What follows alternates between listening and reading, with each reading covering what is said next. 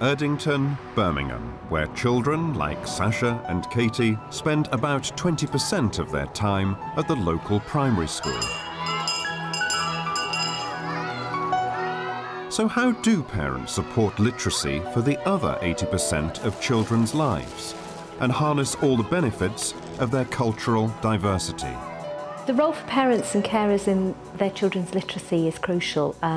They are their child's first educators and are their enduring educators. Grapes.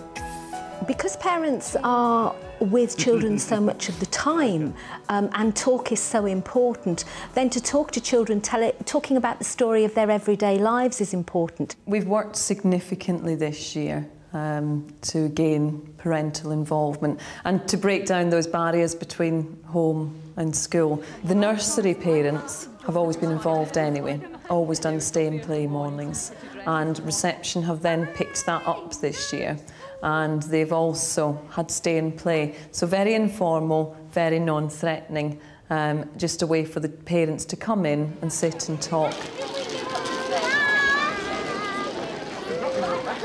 Grab a seat, make yourself comfortable around the outside of the carpets.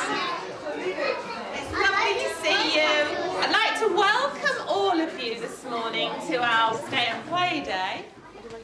Hold your magic carpet, close your eyes, and we're going to go off to the seaside. What can you see? I can see. You can see the birds, I can see the seagulls. I can see the whales. You can see the whale. Oh, I can too, with the water coming up. I can smell some donuts. Donuts! Let me smell. Oh, see if we can smell the donuts. Mums and dads, can you smell those donuts? Reading with children encourages confidence and a love of books. It's at the heart of the foundation stage curriculum and can be successfully delivered at school or at home. Lucy, talk. The Teddy Bear's Picnic. I'm always reading to her before she goes to bed. When she reads a book, she looks at the pictures. She's very interested, very keen. What goes in the book, she wants to know all about it. We talk about everything together, share things together. I do think encouraging parents to come into the school, it does help a lot. Kipper Doria. First time I went to Amina's Stay and Play, I thought to myself, should I really go? Then I thought to myself, yeah, I should go. And when I did actually see it, I thought it convinced me more that they are doing good. It is helping her. When Amina was 2 years old, I started introducing like ABC to her, putting them on my bedroom walls, so she gets a good hang of it, so it helps her when she goes to nursery.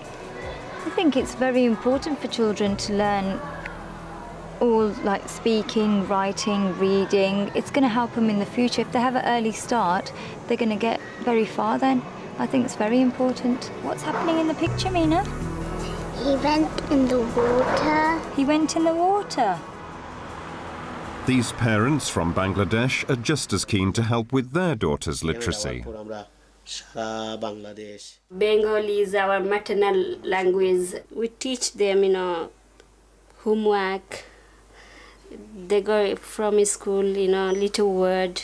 My husband help her as well. If the rabbit's running home.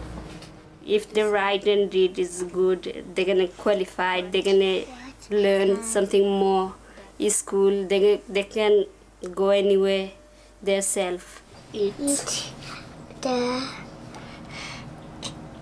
cow. The school aims to build on parents' skills and enthusiasms like these because we know that children make excellent progress with support from home.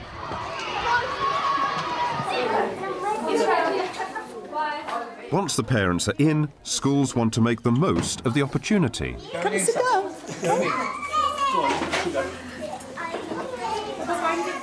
This is the writing, and this is the picture. What's it a picture of? A lion. A lion.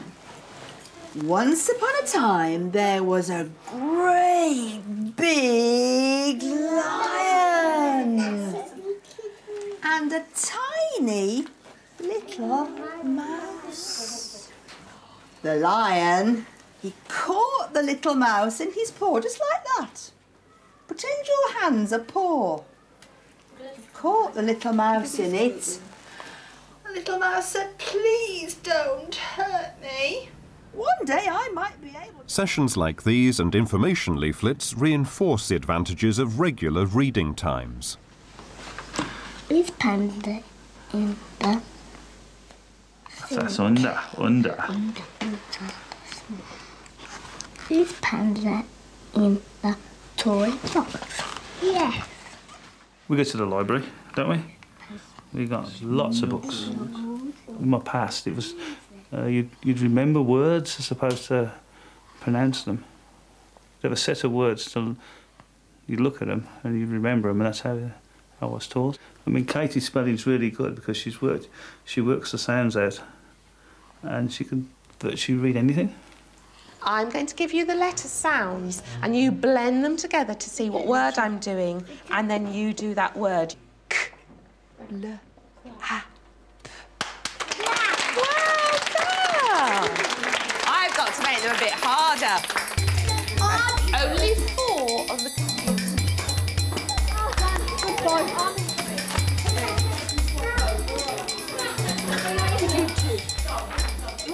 When they're playing, they learn a great deal more. They pick up things a lot more than they do with just somebody just talking at them. And when we come in here, especially on Play and Stage, that's when you really realise just how much play and how much they pick up. And it's just really, really surprising. It's insightful, I'd say, when you come in. What shape is it? Triangle. A triangle, is it? Oh, well done. And next time these children come home saying they've been outside shaking pom-poms, parents will know why. Exercising shoulder muscles soon to be ready for writing. So let's think about this sentence. Let's say it together. My Ted will go in the water. So how are we going to start with my? What sound is that going to begin with? Ma. Ma. So right. My. Does it need anything else? No. My. Ma. Yeah, OK. Well done. Ma and ya. Can you say Ted and do finger phoneme so that you can spell it? Off you go then. Fantastic. Leave a finger space and then write Ted. This is how you can help at home with her. They're quite used to the finger phonics and getting them to think about the sounds. The first time I went in was in nursery. They did it in nursery. And they didn't do really writing or anything, it was just playing. And then when we come in here and could see that how she could write and read these words, it was amazing, it really was. It was such a big step forward. Yeah, it's just a good setup all round. She seems to be learning new things all the time. She'll come home and she'll tell us about all sorts of stuff. They take it in turns on the tables and they do learn. I mean, they sit in the circle and they learn their words and they learn how to be patient and wait their turn and things like that, which is, I think, is really good.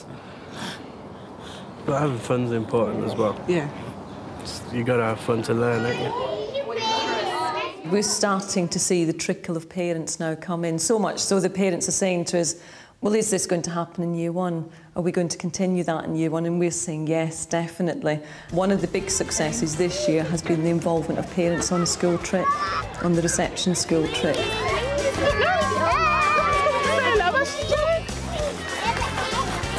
You come so we can see the picture and the writing through the eye.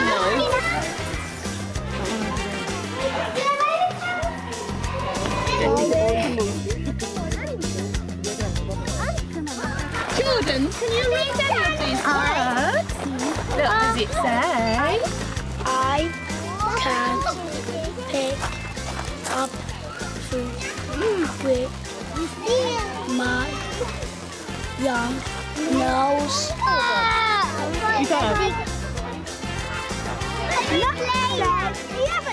Lots of speaking and listening opportunities here, helped along by using today's technology. Okay. What did Grandma say?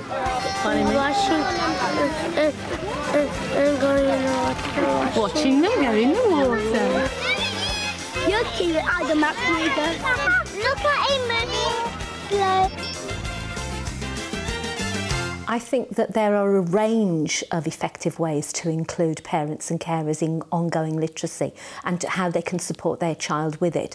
I think that parents come with a range of different views and interests in terms of literacy with their children. The workshops that you may do when parents and carers are showing an interest. To be supporting parents effectively, you need to be tapping into all of that. Try to use water to bring it, to mix it all. You gotta have your ears out for the keywords. Yeah. We fill in for them, don't we? Yeah. And I don't know if that's the best way for the child to develop his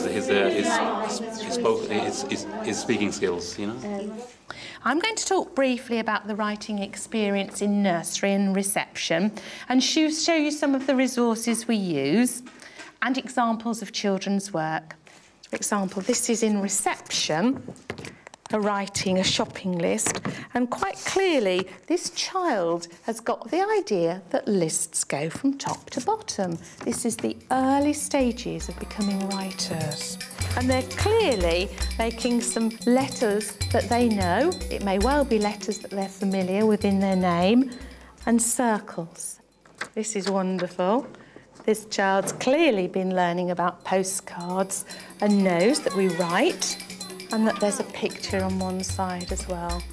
And this is another piece of work that he's done. This is an information text. After being to the zoo, he's written the elephant. This elephant is actually lying down, and he said he is big, and we've got a H here and a very clear B. We find that the boys, particularly in nursery and reception, like to write outside. So just don't think about having your writing things in the house. And they're writing on large size. Yes, that's right. Again, big, gross motor movements. Let them write on the wall. Let them write on the floor. And you yourselves can follow what we do at school at home. When you're writing your shopping list, do it visibly so the children can see. Let them sit alongside you and write their own shopping list. When you're in the supermarket, refer to your list to show them that it has meaning. It wasn't just a fun day out, it was an educational visit, so they could pick up strategies to support the children as well. We still have a lot of work to do in parental involvement, but our approach has been to target the early years parents, because if we can get them on board in the early years, then that support will continue. Mrs. Horton doing a great job, because he starts reading now. He's improving his reading, his writing, his speaking. So she put a lot of work. She has opened up a lot. Her confidence has grown, and I'm very pleased with her progress. She goes, Mom, can you bring the books from the nursery and read it like the Mrs. Pete does? And I take the books from the nursery and she reads it at the bedtime. I think the way they plan their day out is very good, even though they are playing, but they are learning something at the end of the day. They are still writing, reading, they're learning everything. Every minute I think they're learning something.